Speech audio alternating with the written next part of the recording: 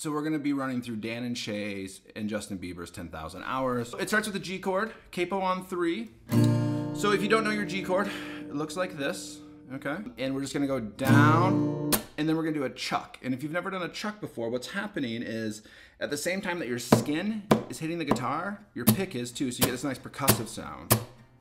So it would sound like this. It'd be down, chuck, down, chuck. So together it'd be, and then it becomes an up strum on a G/B. So it'd be, and then it does another chuck on 4. So the count would be, and I'll just do it on a mute, 1, 2, and 4. 1, 2, and 4. So it'd sound like this.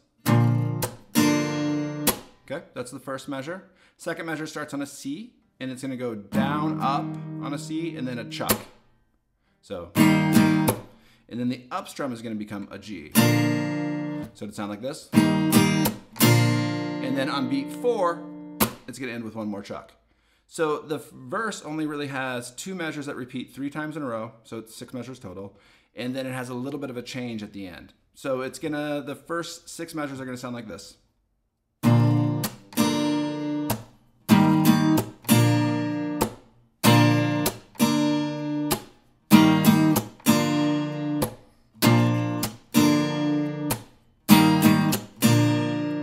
One more. After those measures, what's gonna happen is it's gonna go from a G to an E minor 7. Now, the way we have it written on the tab is an E minor 7 like this.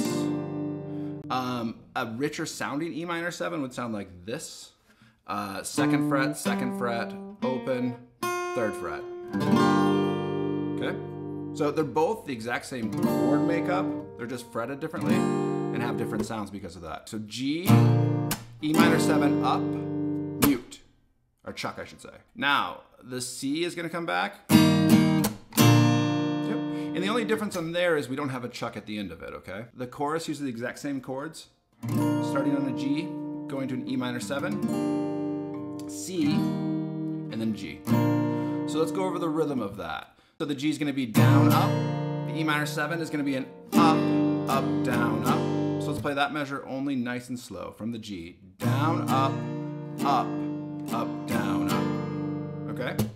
And then a C, down, down, and then up on a G. Up, down, up. So that measure set, those 2 measures right there, is gonna repeat 4 times total in the chorus. Here's where it's gonna change. So it's gonna go to a G, down, up, and then a chuck. So down, up, chuck, E minor 7. Do it again.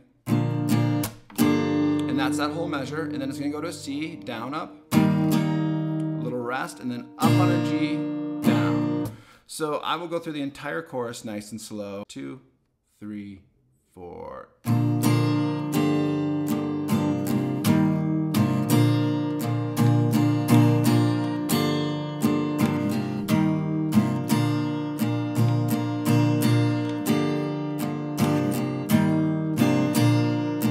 One more time.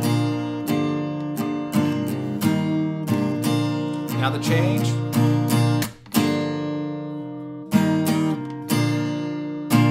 Okay, let's look at the bridge. The bridge has a B minor in it. The easy way of playing B minor would be 5th string, 2nd fret, and 3rd string, 2nd fret. The way that it's written on the tab would actually have another 2nd fret on the 1st string.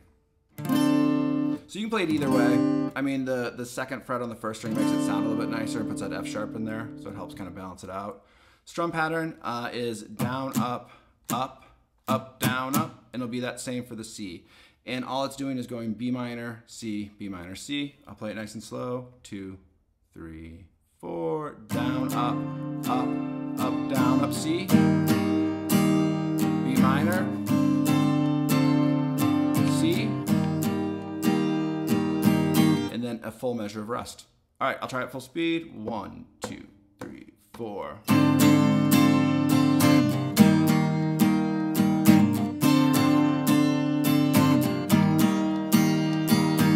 And then a measure of rest, and then it's going to go into the chorus. 1, 2, 3, 4.